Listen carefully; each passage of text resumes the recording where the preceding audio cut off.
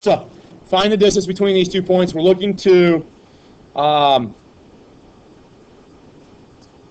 recall our distance formula, which, if you remember, I think it's a good idea whenever you're doing these problems, especially early on, whenever you learn a new formula, write that formula down several times, okay? Maybe every time you do a new problem, you write that formula down, and then eventually you won't have to because you'll burn it into your memory, right? Okay? So that's our distance formula. Remember, the x's and y's are from our ordered pairs. I'm going to write my 42 over 150 kind of like that, okay? Just so I have my x's stacked on top of one another, my y's stacked on top of one another. It makes my mental math a little bit easier. But we're going to do distance is equal to, now the formula says subtract your x's. So I'm going to take these two values, and I don't care the order that I do it, I'm going to subtract them. Okay? So what's 42 minus 6?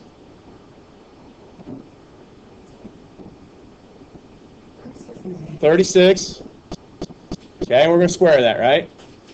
Now I don't care about the order, because if I went 6 minus 42, it would have been negative 36, right? Well, negative 36 squared is the same thing as positive 36 squared. Okay? Now I'm going to do the same thing with my y's. So negative 10 minus 150. Negative 10 minus 150. 160, and it's negative, right? I don't really care if it's negative. It could be positive. If I get 160 there, I'm going to square that, correct? Okay.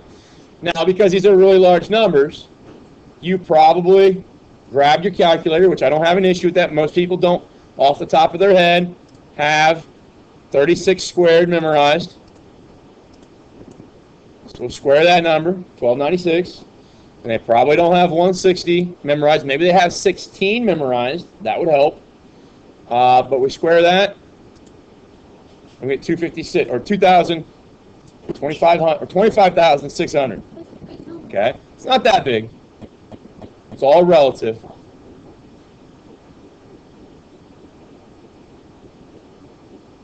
Oh.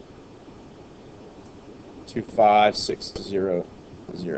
The reason I said it might be useful to know that the square of 16 is 16 squared gives me 256. That's a 10 there, right? 10 squared is 100, and that's where those two zeros come from.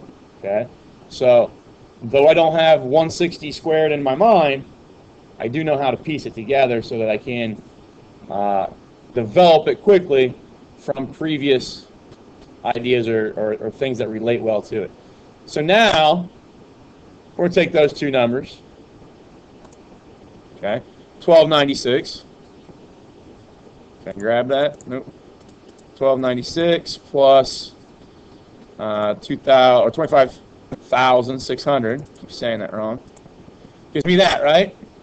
And that's underneath the square root. Okay, but guess what that's going to end up being? 26896. Gives me a perfect whole number, right? So that tells me that this number, 268,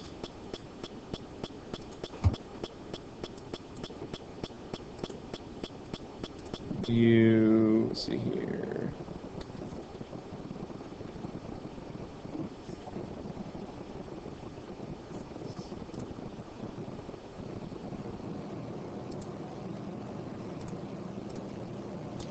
Okay, so the 26896 number, glad I went through all that, that worked, is a perfect square. So I take the square root of it, I do get that 164. And that's what every one of those questions should have showed up as, okay? They are going to give you large, obnoxious numbers, but when I sum them together, that number right there, just the way the question was pieced together by the programmers, that number right there will always be a perfect square for question number 3. Does that kind of make sense? Okay. Something we talked about in the last class is how we could get that 164 without our calculator. Okay, so I'll show you that here in a little bit. We'll use a smaller number than 26,896, but let's do question 4 before we get to that, because question 4, I think, asks you to write your answer as a rounded decimal, right? Nearest thousandth. So it's going to change things a little bit. And this is the thing, guys. If I look at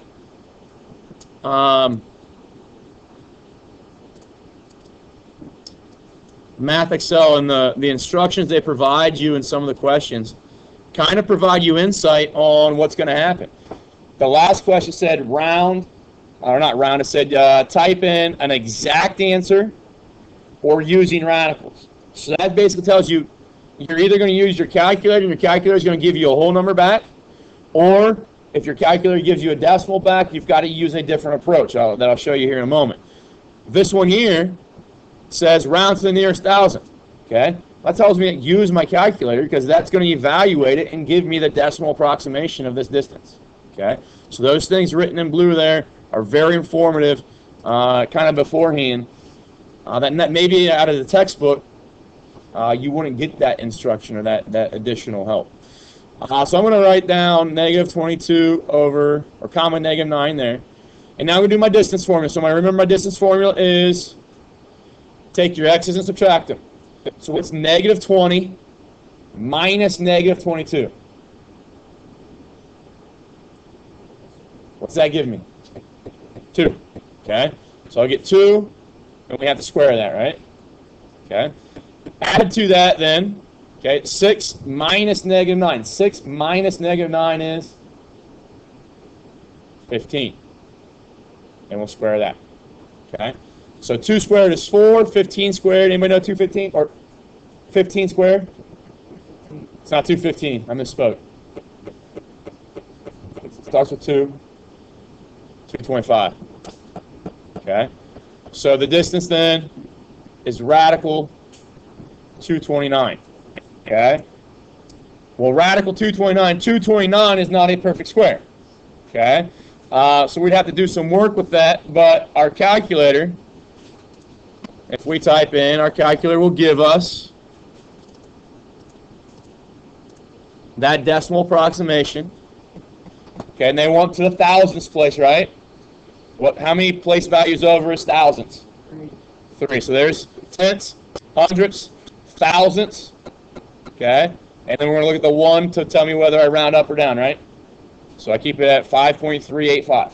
Okay, just something, just because I know it's going to happen to somebody at some point, so I want to make sure we don't do this. Every year I get somebody to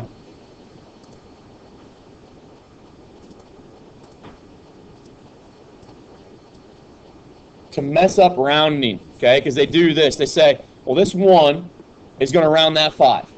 And I say, well, that 5 is going to round that 8. Does that make sense? Have you ever found yourself in that kind of situation? Okay. People do that every year. I always have 5 or 6 people say, well, it's a continual rounding procedure all the way down until I get to the decimal, or somehow where they decide to stop. You round one time, they want this place value, you look at that number, and it tells you how to adjust that one. And then you're done. You don't go any further than that. Okay? Happens every year, so make sure that we don't do that. All right? Say again? Why is it what? Ah, good call. Should be 229. So it's 15.1327. So now 7 tells me around the 2 to 3. Okay? My fault. Okay. Is that doable? Okay, just make sure if we're going to type things in, we type it in right.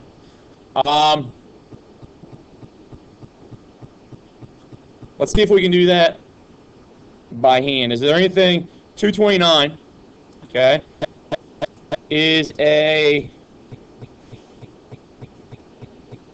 remember I said I want to go 229, and I don't want to type it in as a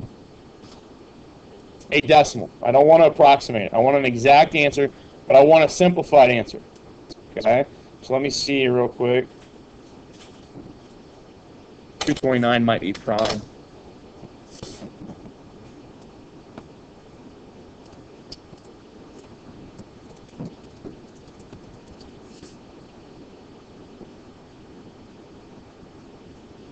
Yep. Okay. So let's not do 229 because it is a prime number. Let's do, what's prime mean? You guys remember what prime numbers mean?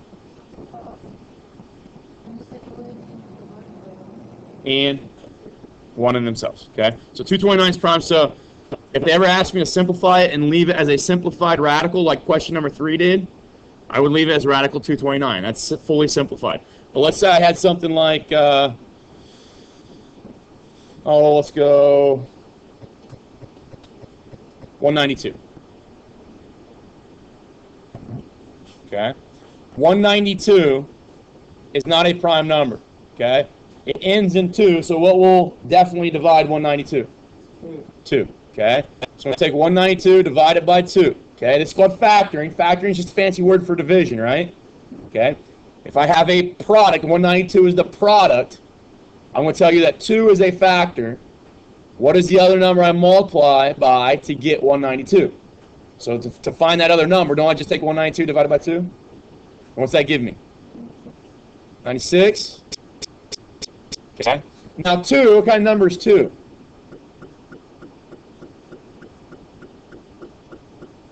Is 2 a composite number or is it a prime number?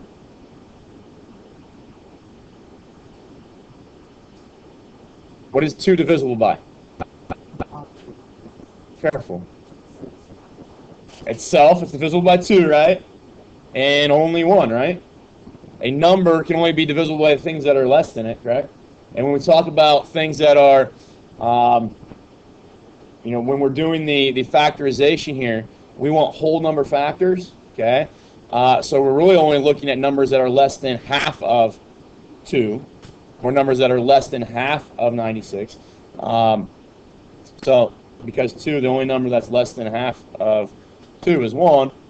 1 is already the number that divides 2 completely. Is that going to make sense? Okay. So 2 is the first prime number that we ever have. Okay. 1 is not considered prime. If you ever have that question, by definition, we state that a prime number is a number greater than 1 that is divisible by itself and 1. Okay. So 1 is not prime. 2 is our first prime number. Okay. 96 is composite. Okay. 96 is divisible by 2, right? 2 and what?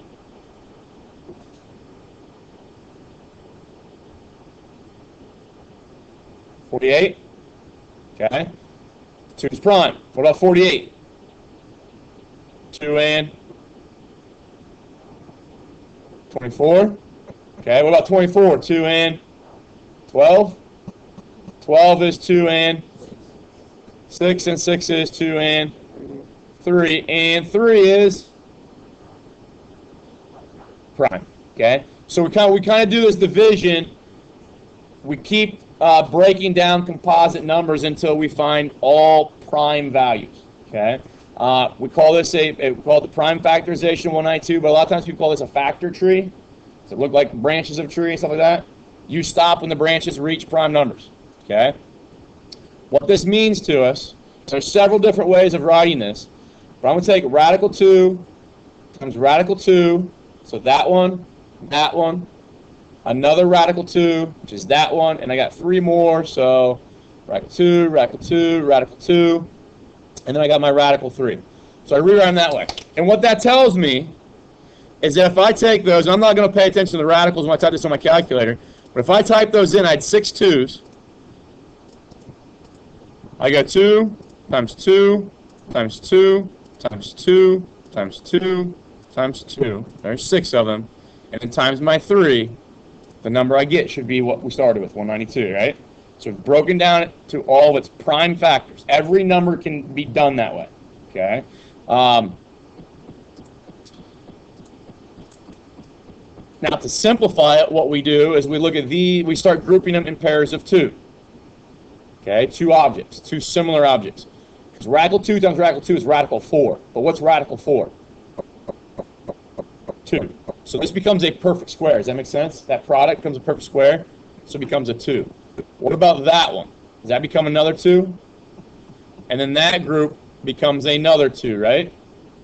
And this doesn't have a group, so it just stays as radical 3. But all this stuff is still multiplied together, so we end up with 8 radical 3 as our simplified value or simplified version of radical 192. Okay? And basically what we're trying to do here, when we simplify a radical, is we're trying to find the largest perfect square that divides 192. The largest perfect square that divides 192. And 64 does that. 64, if I divide 192 by 64, you get 3. Okay? Well, 192 divided by 64, the 3 shows up there. If I take square root of 64, 8 is the square root of 64. Does that make sense? So when we're simplifying radicals, you're going to hear me say, what is the largest what is the largest perfect square that you can divide out of there? Okay? And what's really nice, when we say divide out, we're thinking divide evenly. Okay? So I get a whole number result back. And the logic then, the prime number theory is, if I have 192, okay, I'm looking for perfect squares that are basically less than half of 192. So half of 192 is 96, right? So I only have to see if 192 divides by perfect squares that are less than 96. And those are 4, 9, 16, 25, 36, and then 64, or 49 and then 64, right? So those are the only ones I really have to try to see if 192 divides evenly by them. And that's something that we're going to practice and get a lot of work at throughout the year. But I just wanted to show that to you. If you're a person that you know you struggle with radicals, because go ask anybody that's taken this course in the past, we will use this on a regular basis. Probably starting in November, we will do this on almost a daily basis. Okay, so we need to be able to do that. So if you're struggling with that, if you know you're going to struggle with that, okay, on my website, all the way at the bottom here, got a link for radicals. Radicals become a very, very, very important part of this course, which you learned in Algebra 1, or should have learned in Algebra 1. There's a lot of applets here that allow you to kind of practice that, okay? But then there's a series of videos here that show us how to simplify all these in this row, or this column, or simplifying radicals, doing what we just did. You got all your operations that we do with radicals as well. And those are, every skill that's in here is going to be something that becomes very, very important for you in this course, okay? It's a prerequisite skill, so if you know you sucked at it last year, please take the time ahead of time to revisit that kind of stuff, okay? Do you guys think